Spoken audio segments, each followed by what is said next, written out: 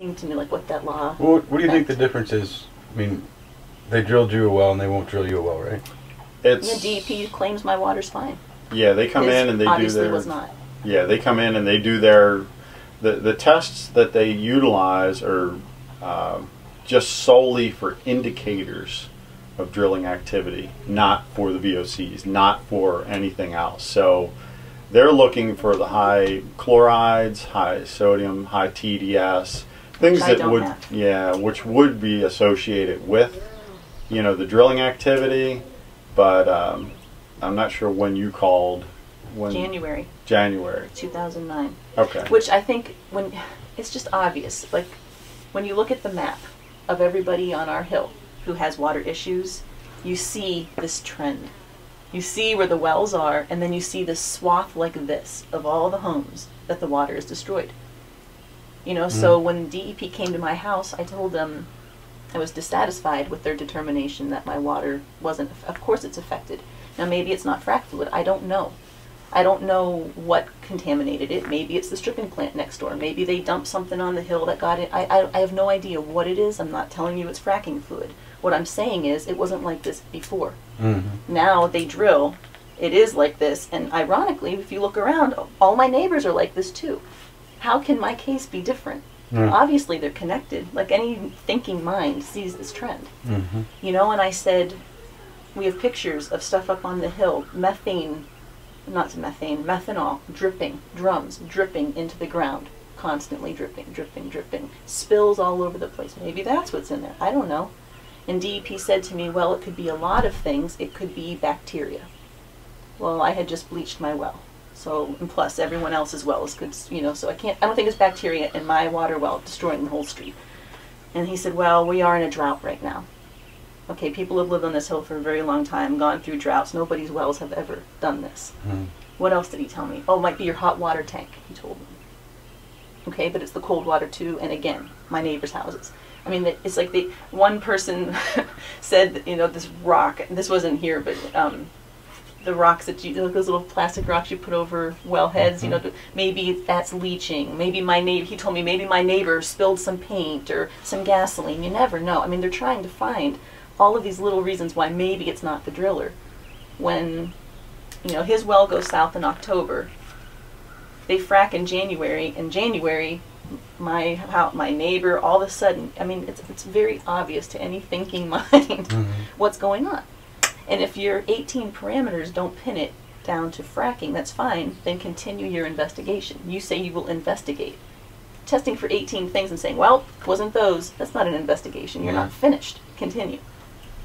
Also, you know, it was more the fracking that was done on 26 wells. Not all of the wells have been fracked, but that fracking occurred from like maybe November 2008 into early 2009. So we're focusing on the January ones, or just the ones that affected my well. But there was several month period of when the fracking was happening.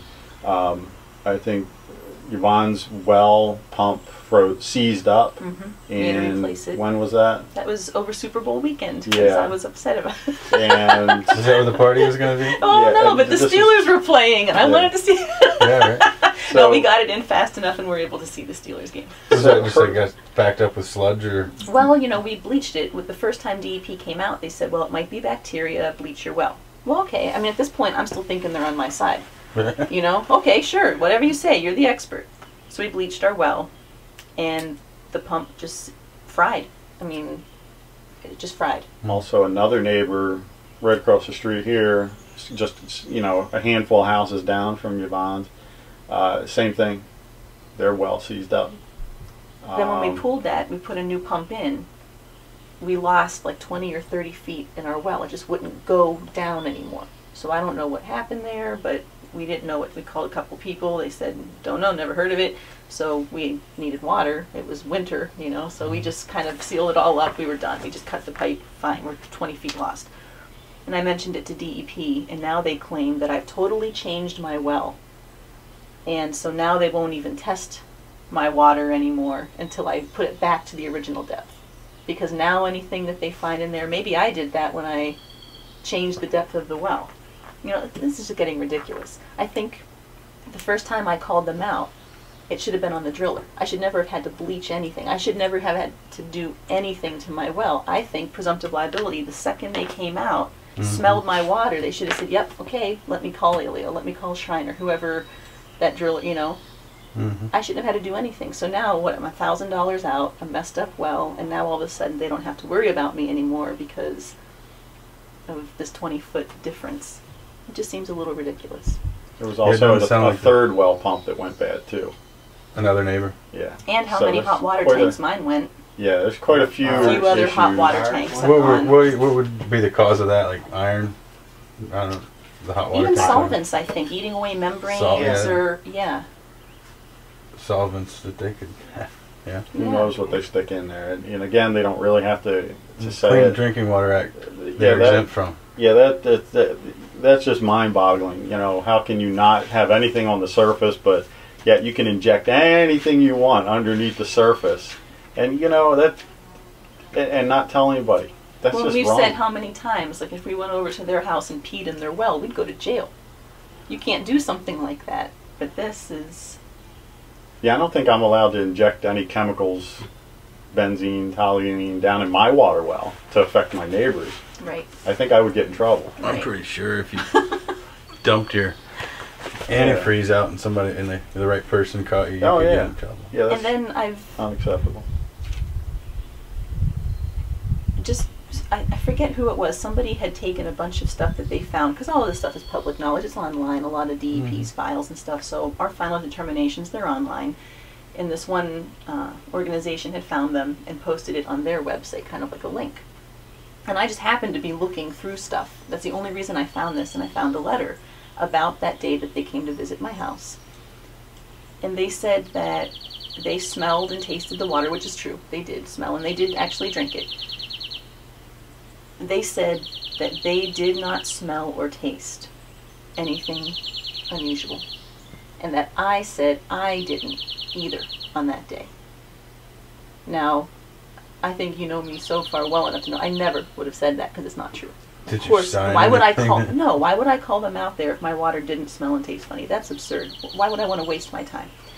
That's absurd. And when they came in, this is when again I still thought they kind of were going to help me out. The one guy who tasted the water, he said to me, it's kind of like a musty, metallic. And I said, yes, I got so excited because I thought that's exactly how I would have described it. So that means you taste it, you smell it, now you're going to help me. And then for him to publish on this final determination that he smelled or tasted nothing. You know, I think so far Steve has been very nice in giving DEP some credit. And give credit where credit's due. I mean, I'm not saying you shouldn't. But that has not been my experience. They have flat out lied. Yeah. They are definitely not on the side of protecting us at all. They will find any way they can to get out of having to do anything for you. The only reason why they helped me is because it was blatantly obvious that something happened to my well. That's now, pretty obvious too. Well, it is, but you know, again, I they didn't have a loophole for you. Yeah, no, they couldn't get out of this one. Right. Exactly. That's right. And you know, over the years, several years I've been dealing with all this, I've really learned that exactly what Yvonne said. It seems like they will shoot out every excuse. And I understand you need to examine all issues, but don't negate the fact that drilling has occurred. And that's a big factor. Don't just say, well, it's probably this, probably that, probably that. Well, hey, hello. There's drilling activity. Right. And Look it's just there, a method too. of scientific investigation. If you have some symptoms, some evidence that 5 different things could explain, then what do? You don't just pick one, which is what they're doing. You get more evidence. You rule them all out. You rule them all out. You get more evidence. So if I have water that smells funny, and it didn't before and it does now, and you've done this test of 18 parameters, it doesn't prove that nothing happened. That means you get more evidence. You do more testing. They refuse. Yeah, their easy way out, they'll take it every time.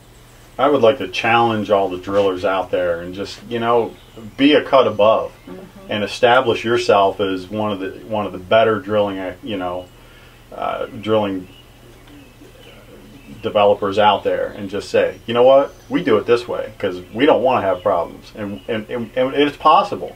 Yeah. And it doesn't cost that much more money, and we will follow the law. But the norm seems to be not that. The norm seems to be that, yeah, they have